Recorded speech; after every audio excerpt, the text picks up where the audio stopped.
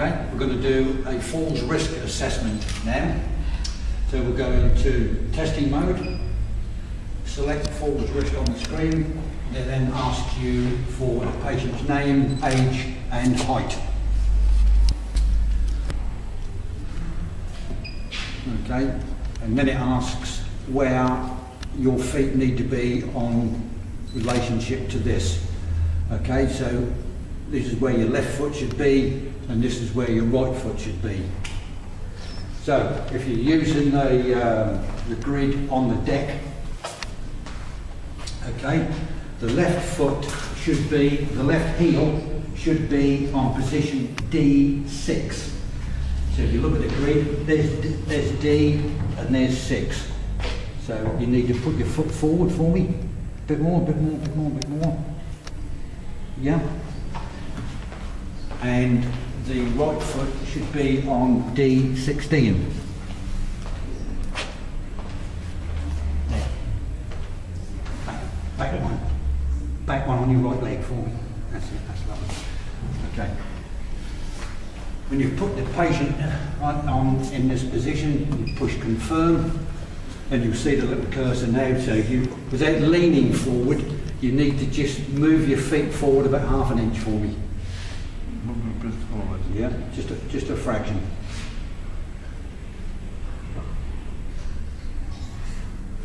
That's perfect. So that's where your patient should be standing to do the test. Okay, then you push record, and then any printouts or data save that you do, that position will be printed out for you or saved for you. Okay, the falls risk test is 3 trials, 20 seconds per trial, and it starts on dynamic level 12, which is fully dynamic but very stiff to move, and over the 20 seconds it will gradually unlock down to level 8, which is about the midpoint. Okay, so you ready? Okay, so make sure your patient's happy and all standing up straight, and then you push collect data. You get a 3-second count and the test has started. So if you can let go for me now. Okay, and the object now is to try and keep the cursor in the centre of the bullseye.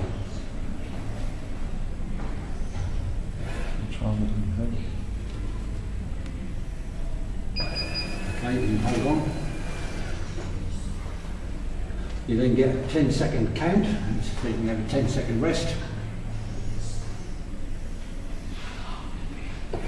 And the second trial will start. Okay, happy?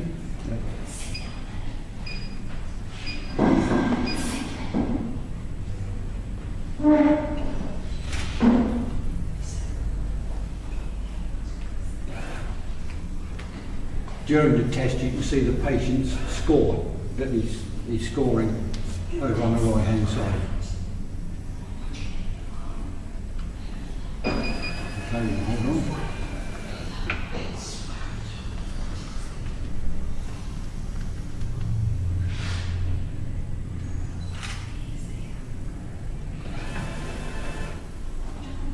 Okay, right.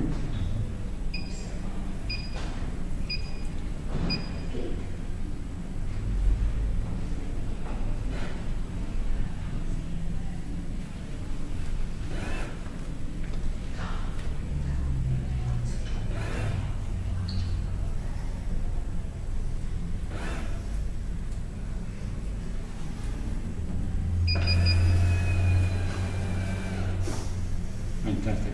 Thank you. Okay.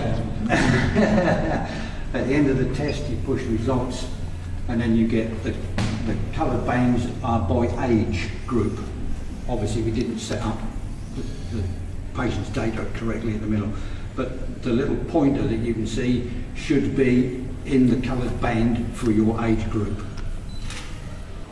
And it gives you an overall score of how stable and what roughly where you should be for your particular age group.